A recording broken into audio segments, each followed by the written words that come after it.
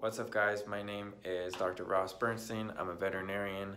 I'm going to talk to you guys today about an ear surgery called a Teca-Bo, or total ear canal ablation and Bulla osteotomy.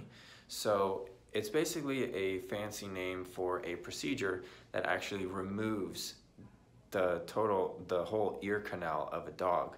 And so this surgery is actually, it's one of the highest reported owner satisfaction surgeries. So it's a surgery that can be used for dogs that have chronic and recurrent ear infections, or they could also benefit from this surgery if there's a mass such as a tumor that's confined to the ear canal.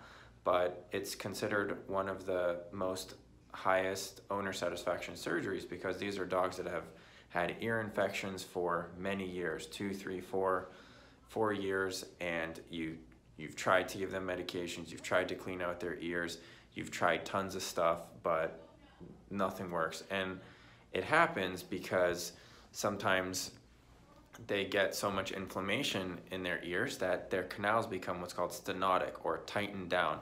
And so you can't even get those antibiotic medications down into where they need to be. Sometimes there's a mass there and you can't get medication past that mass to where it needs to go. And all this inflammation makes it very painful, it's irritating, they smell bad, it's gross, it's uncomfortable for the dog, and it's also a huge hassle for the owners because they start being stinky and you know your dog's uncomfortable. So this surgery, it's very effective. It's called a Teca-Bo. Let me go over some anatomy with you guys. So this is a model of the canine ear. So this is the pinna out here, or the outer ear flap. This is the vertical part of the canal. This is the horizontal part. Now we get into, this is what's referred to as the outer ear. Now this is the tympanic membrane. This is the bulla. So if we go back to the name of the surgery called a total ear canal ablation Bulla osteotomy, what we're going to be doing is removing this entire outer portion of the ear canal and making a hole into this bulla. Now this is a bone, it's a circular bone. Sometimes these dogs can get nasty infections where this fills up with fluid, and fluid can get down here, and if there's so much gross stuff in here, or sometimes hair, sometimes the canal is so tight and stenotic that none of that moisture can get out, and it just creates a really nice environment for bacteria to grow and proliferate. And so this is actually, if we're going to go on a little tangent how a dog hears, but similar to us, sound waves, sound energy comes through here, hits the tympanic membrane, this vibrates, this makes all these bones move in a different way, and depending on that amplification, that sends a signal to the brain, which the dog can interpret the different amplitude and frequency of the sound waves into what they know as sound. And for us, sounds or language, different types of stuff like that. So this is the outer ear, this is the middle ear, this is the inner ear, right here is the bulla again. So this surgery, it does have some complications. I'm gonna draw those for you guys on the board. I'm just gonna do a little bit of again, demonstration of what the surgery entails. So here we are. We have let me get a marker that works.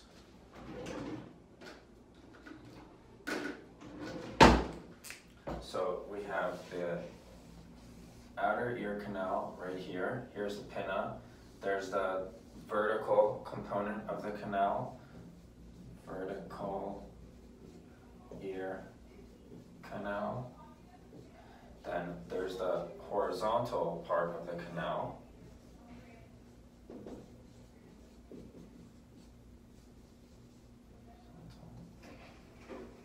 Ear canal.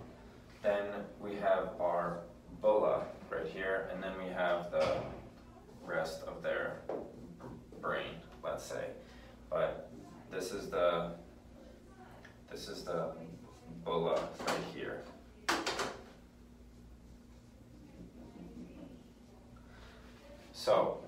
in the surgery, basically what we do is we make a T-shaped incision, which goes around here. This whole canal is removed. So this is taken away. And then we go in, there are different ways to do it. You can use a rongeur, which is a type of surgical instrument. We can also use a high-speed burr, which we make a hole in here, and we go in and we want to clean all this out. By cleaning it out, we want to scrape it away and make it so that there's just bone left, no epithelium. So that's really important because those epithelial cells can continue to secrete mucus, and they can continue to make cells that will, eventually if we take this away, there'll be no way for them to escape the ear. So we have to clean all that out. It gets rid of the infection. It also gets rid of any glandular cells that are in there that can create an environment for bacteria to proliferate. So that leads us to one of our complications, that there is the chance that when we're doing the surgery, we aren't able to get all of that out, whether that's based on the dog's anatomy or just the tools can't reach there, or sometimes it just happens, and it's a low chance, but it does happen. One of the other complications is there's a big nerve right here called the facial nerve. This nerve goes to the side of the head that controls blinking, does other stuff too, but that's probably the most important. So it controls a blink, and so when we're in here doing surgery to remove this canal, we can get very close to that nerve and we retract it, but sometimes we don't always see it. Hopefully we don't cut it, but one of the complications is that we are getting close there, and so you can have a neuropraxia or a malfunctioning nerve post-operatively, and so because that nerve controls the dog's ability to blink, they might not be able to blink temporarily after the surgery. Usually it resolves once all the inflammation goes away. Another complication that they might have is obviously they probably can't hear going into the surgery, but they're not going to be able to hear afterwards. Now dogs still do great. They can feel vibrations, they can still see, they can hear from the other ear if that one's not affected, so that shouldn't really be a problem. Going back to this part in the bulla, oftentimes these dogs have been treated with antibiotics and medications for many years, and so sometimes in here they can be growing pretty nasty infections, which sometimes can be what's called resistant infections. So we always, when we're in there, we're going to be taking a culture, which means we're going to take a sample of the stuff that's in there and submit it for culture and sensitivity, which means we send it to the lab, and they put it in a petri dish and basically see which bacteria can grow, and then test it to an array of different antibiotics and see if what's growing in there is what's called resistant infection, meaning it's not going to respond to those antibiotics. Now there is a chance that because it's been on so many medications that this bacteria growing in here is going to be one of those resistant ones, and so if that's the case, we want to know so that we can put them on an appropriate antibiotic moving forward. So yeah, one of the last complications is it's a low risk, but there is a major blood vessel nearby, so bleeding is always a risk. There's always a risk of infection or incisional dehiscence, which basically means that the incisions fall apart. The most common spot is going to be right here, where if this is a T-shaped incision, it's going to be right in the middle where the T is. And then because we are making an incision around here, this pinna can flop in a different way than they did before surgery. So it's just a cosmetic change, but sometimes owners are upset that their ears might not look the same afterwards, but really it's just a cosmetic thing and it wouldn't affect their quality of life. So that is, I guess, something that you should know before going into it. So that's actually the ins and outs of the surgery. So post-operatively, like I said before, they are going to be deaf. They're not going to be able to hear because we are taking out their whole ear canal. They're going to have sutures in here. And so that skin incision is going to take 10 to 14 days to heal. So we would have a recheck examination in 10 to 14 days. Of course, they're going to go home in a cone or an e-collar so that they don't scratch at their incision. Scratching there can definitely tear out those sutures and predispose them to developing an infection, so we don't want that. And then of course we'll get back to you with the results of the culture and sensitivity, and hopefully at the end of those 2 weeks they can go back to being completely normal.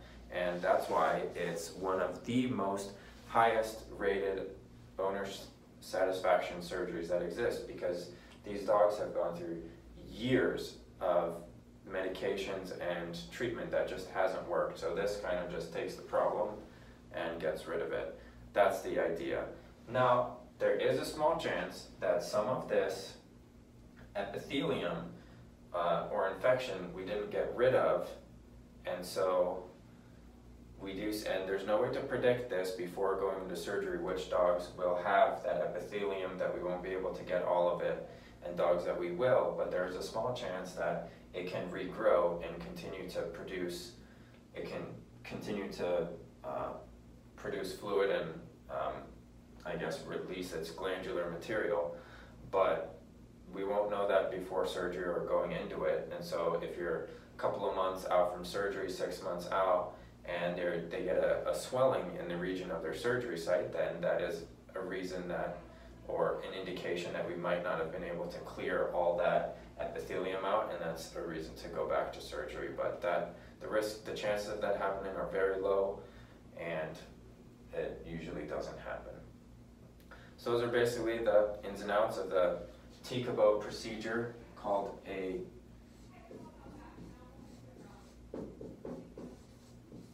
Teca-Bo. There you go. And thanks again for watching.